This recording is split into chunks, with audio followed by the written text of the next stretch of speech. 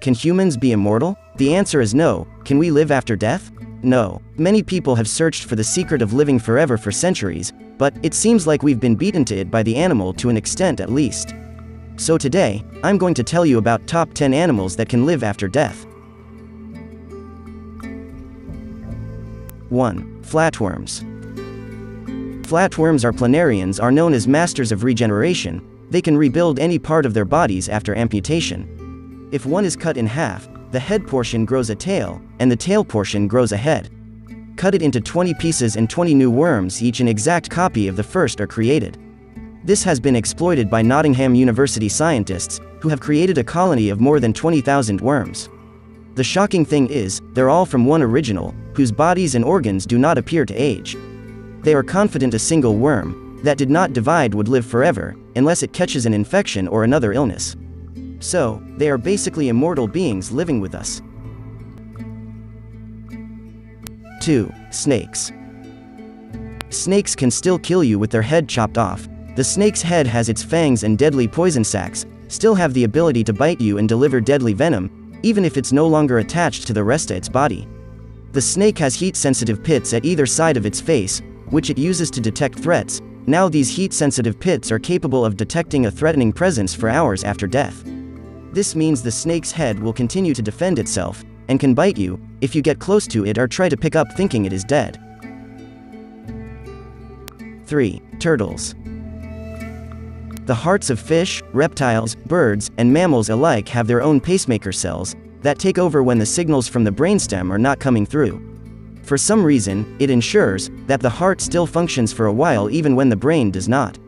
But the turtle took it to a whole new level, and this is because their heart is cut off from the oxygen and nutrients usually supplied by the blood is just very normal.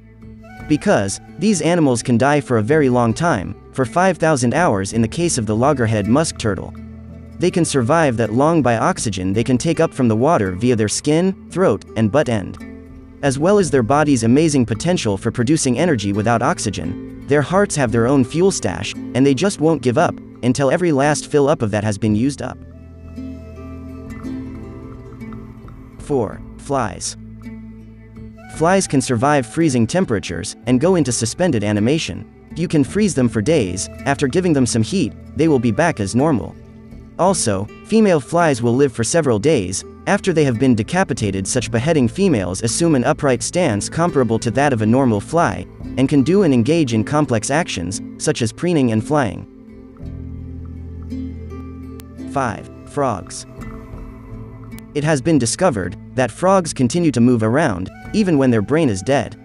If you leave the frog's head intact, but take out its brain, a headed, but brainless frog actually behaves very similarly to a frog with its green matter perfectly intact.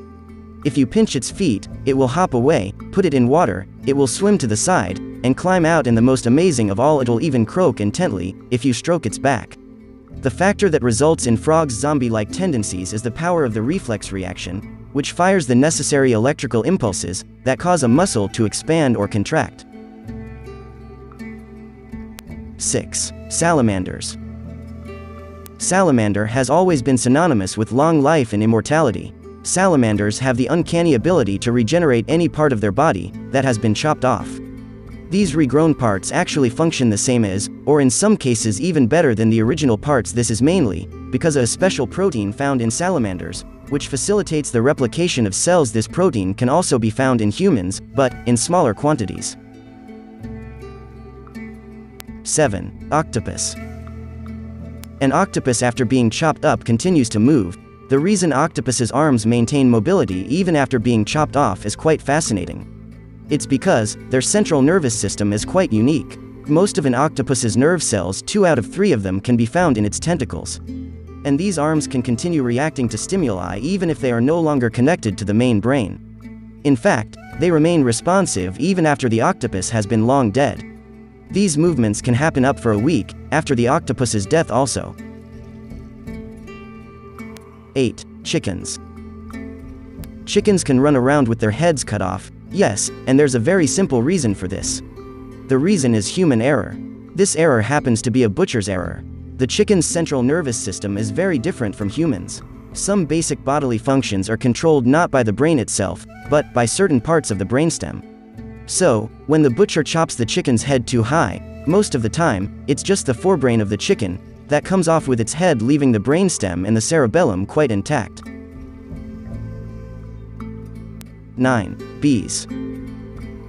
Even though a bee might be dead, it can still sting you, not in the way that you think. Dead bees obviously can't go flying around and actively sting you.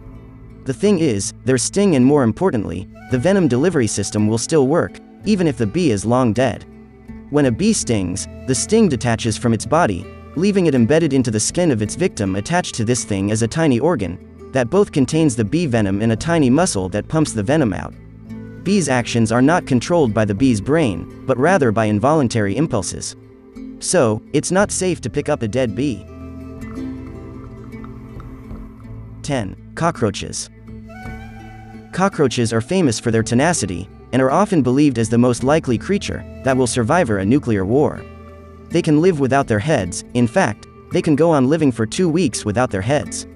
First of all, the cockroaches don't bleed a lot like a human when we cut off their heads. They have an open circulatory system, which translates to little to no blood pressure. So, if their head pops off, the wound discloses naturally, due to clotting.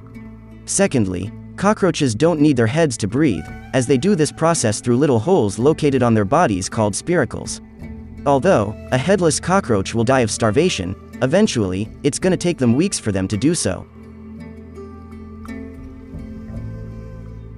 So, here we have come to an end of our video that depicted the strange animals that could live after their death.